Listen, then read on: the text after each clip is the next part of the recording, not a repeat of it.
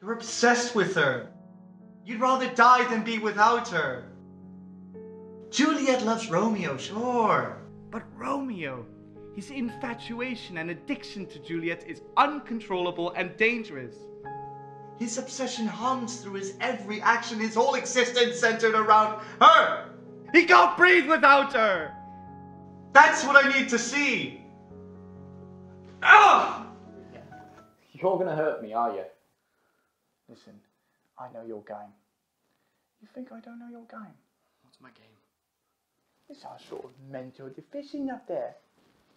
Just get bullied when you were younger. Take a piss at you. Laugh at you. Or are you just a fucking nonce? Talk to me like that again and I'll fucking bury you! How about you? You have parents? I mean, that you see and stuff. Yeah, but they're back east. But I talk to them all the time. And they still together? Yeah, but they're weird though. I mean, totally cool, totally together.